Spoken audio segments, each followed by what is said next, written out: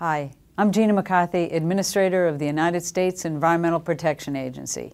EPA's mission is to protect human health and the environment, and we do that by following the law and the latest science. Right now, science is telling us that there's no greater threat to our health, our economy, and our way of life than climate change. No matter who you are, where you live, or what you care about, climate change is affecting you and your family today. That's why we're taking action now.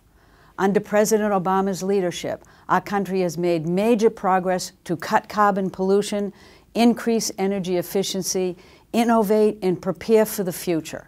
And EPA's Clean Power Plan has put the country on track to slash carbon pollution from our power plants by 32% below 2005 levels.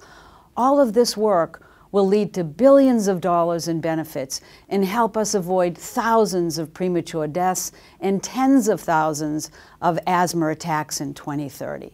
So we're making progress, but there's much more to do, and that's where you come in, because everyone has a role to play in this fight against climate change.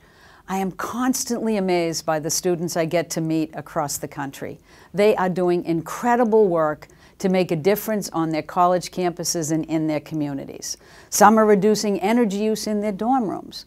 Others are working to reduce their school's carbon footprint. Some are building campaigns to simply raise awareness, and others are doing cutting-edge climate research.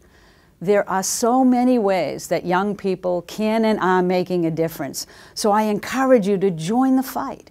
Take action in your communities, in schools. You can make a difference. Thanks.